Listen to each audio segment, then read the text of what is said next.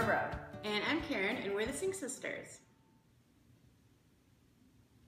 This is our tech bit on the Safari, an overview of the program.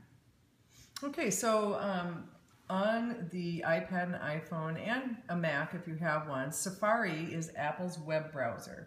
And that's the way that you're going to look at things on the internet. There are other web browsers out there like Chrome from Google, which is another one, but we're going to look at Safari today. And it's down here in my dock on the iPad, and it looks like a compass. So I'm going to go ahead and tap on it, and it's going to bring it up. Now, when it comes up, it's going to show you whatever the last website page was that you were on. I was at the U of M's Learning Abroad Center here, looking at a program in New Zealand. My daughter might do. And we're going to focus on this top section of Safari right now because it's really important to understand that. The bottom section, this is detail. This is data that you're going to see from the internet. Right. Pretty easy, and it's all going to be different. So, you know, depending on the website. Depending on the website, right? So we can't really show you how to work every single website out there. So we're going to focus on the top right now. The first thing that you'll notice, and the most important thing, is this gray box in the center. Okay, right underneath the time. This gray box in the center is showing where we are right now. Right now it says umabroad.umn.edu. That's the website that we're at right now. And it's kind of a simplified version of the actual internet address. If I tap in here, you're going to see the real one. See how long it is? It's got slashes and different words and so on. I can come in here and I can do a number of different things in this address bar. I can search for something to do a new, or I can type in a web address to bring up a website. The other thing that you'll notice that popped up here is kind of being hidden partially by the keyboard. If I move this, the keyboard goes away for a second. And this is showing you bookmarks. If you have bookmarks that you've set up on your iPad or you've synced through iCloud from a Mac to your iPhone and your iPad, they will show up here. I've got some folders, one for Barbara, one for news, one for weather, nutrition, dad, and each one of those contains some bookmarks, and we'll be talking about bookmarks in a different tech app or tech bit. Also, frequently visited sites would show up down here. And you could pick on one of those. Like if I wanted to go to Facebook, I could just tap here and it would take me right to Facebook. Okay, into my Facebook feed. So that's kind of what's going on in this middle section. Now let's say that we want to go ahead and we want to do something different. So I went ahead and I hit the little X to get rid of the website name, and it says search or enter website name right there. So I can go ahead and I can type in something like, I could type in Sync Sisters. It'll come up with a whole bunch of different suggestions for you up here. So did you mean Sync Sister, Sync Sisters, Sync Master, Sync Master PX, or on this page, the page that's up right now, do you want me to find Sync Sister? I'm going to go ahead and I can take one of those, or I can just hit go and go with what I've typed up there. And it'll come up. The Google search is showing us what it found. It found our YouTube channel. It found another YouTube channel. It found us in Google Maps. It found our website. It found us on Twitter. It's probably LinkedIn, Facebook, and so on. So those are all the different things that it found. And we have it set up in Safari settings to use Google as its search engine. Right. You can change that to be Yahoo or a different search engine, and we have that in our tech bit on Safari settings. Right. I just tapped on Sync Sisters website and it brought up our main web page. Okay. And now we've got a couple of different things going on in this top bar. Remember, that's what we're really focusing on. First of all, this arrowhead here on the upper left now is not grayed out. You can see that I can go back. So I'm going to go ahead and tap the back arrow and it brings me back to the search. Notice now that the forward bar is not grayed out anymore because I can go forward. So I can go back and forward using those arrows as much as I want. And you can just keep going back. Right, until it's grayed out. So we go back to Facebook, go back again to the UMN where we started, and now it's grayed out because we can't go back anymore. Right. But we can go forward. So that's how you can navigate between websites in a single window that you have open. You use this gray area to either search or enter an exact web address. The next thing in here you'll see is a little arrowhead in a circle. Oh, wait, I was going to say something about typing in a web address. Yep. You don't have to type in HTTP : like all you would have to type in is syncsisters.com. Right. You don't even need the www anymore, right, which people think, the World Wide Web thing. You don't need that. So that's a good thing to know. Right. So you want to go to KARE 11 News, you just type in KARE11.com and it'll come up.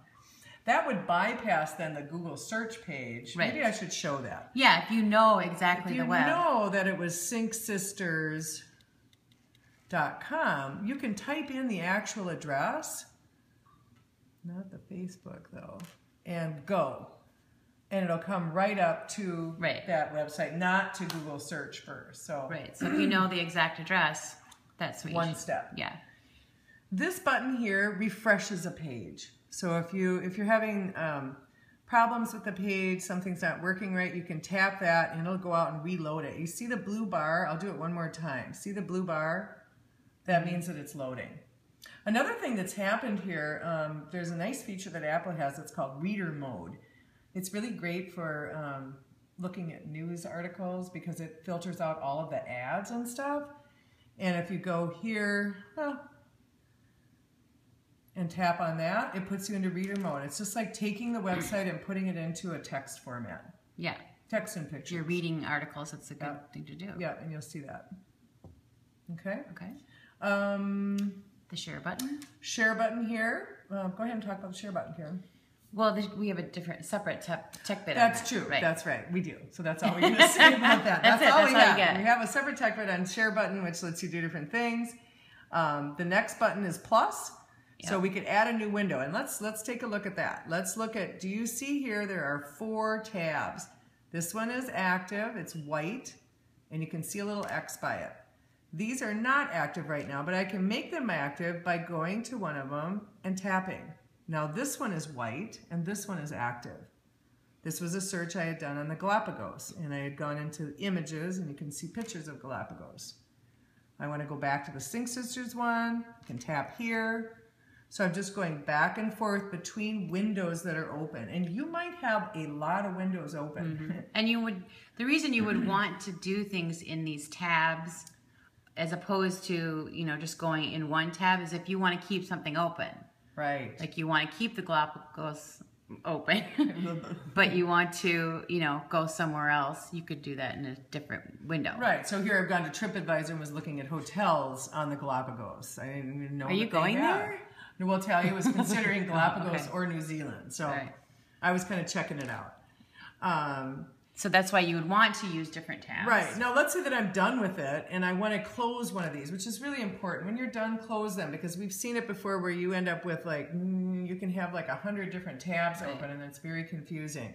So you just go to the little X on the active one and hit it, and it closes. And now you can see we have 3 tabs open. Go to the little X. Now we have 2 tabs open. Go to the little X, we only have 1 open. Yeah, and I would suggest just doing it all in one tab unless there's a reason you want to keep something up to go back to. Right, exactly.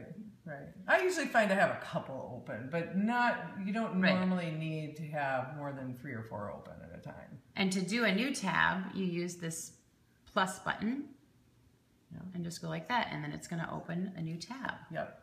Or a window. Right. And when the new window opens up, you have, again, your choice, just like you did when you went up here, you have any of your bookmark folders or your frequently visited pages. We just showed you how to use tabs and pages on the iPad, and we wanted to show you for a second how to do it on the iPhone because it's different.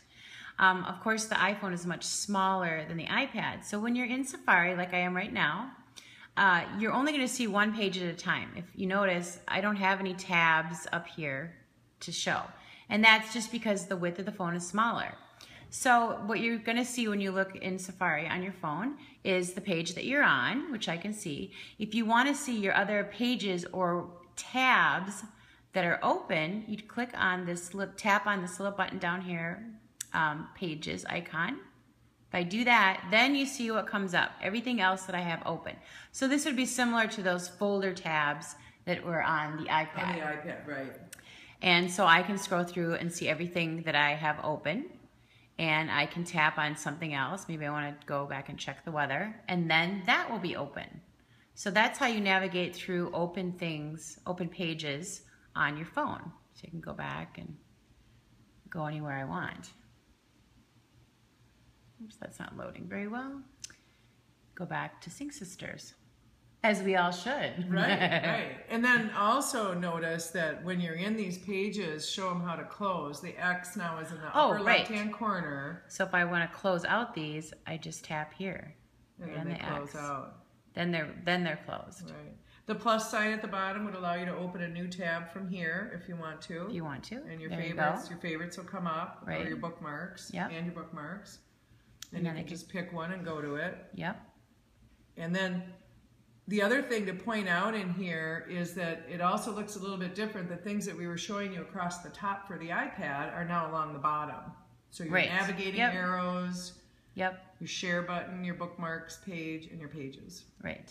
So that's pretty easy to do. So I can go back. Oop. It's just a little slow. Yeah. Oh, there. Oh, nice car. I don't oh, it's Turbo it's Groupon. What was I looking at? Your kids are a little big for those. Yeah, I guess so. All right, so that's how you navigate through pages on the iPhone.